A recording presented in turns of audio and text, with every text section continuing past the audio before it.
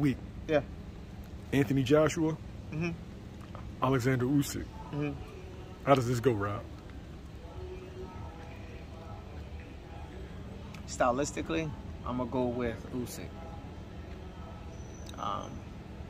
But Joshua definitely got that puncher's chance, man. You know what I mean? So I'm still going to go with Usyk, though. By grabbing the Mexican trainer, Robert Garcia, I said by grabbing a Mexican trainer, Robert Garcia, does that allude to what the game plan is going to be? I mean, it can. But at the end of the day, in all honesty, man, when you hire a higher league coach like that and you go into a high-level fight like this, I think, for my opinion, my opinion is it'd be wise to fight numerous times or just a couple times with that coach so that way all the kinks could get worked out. Depending on how long he worked with Robert, he might be still set in his old ways. He might get punched in the mouth and go back to all what he know. So, I don't know. You know what I mean? I think that maybe he could have took maybe one or two small little tune-up fights and then go for the Usyk. But if he's going to go right in, I just wish him the best luck. But, I really believe that Usyk is gonna do his thing again. If you were Joshua's trainer, what would be the game plan?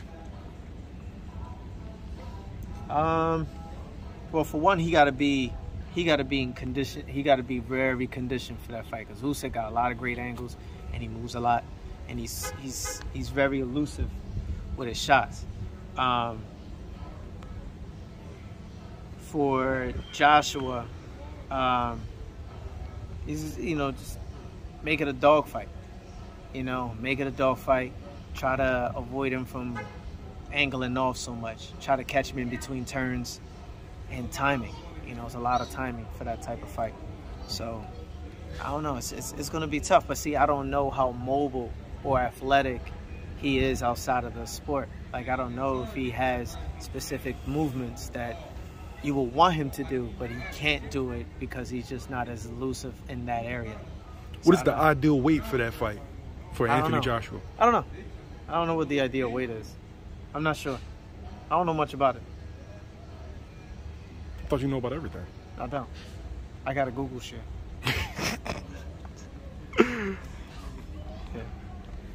If Usyk is successful, Fury said he doesn't want to come out of retirement for Usyk. Yeah. He'll come out for Joshua. Okay. Who would you want to see Usyk in the ring with next?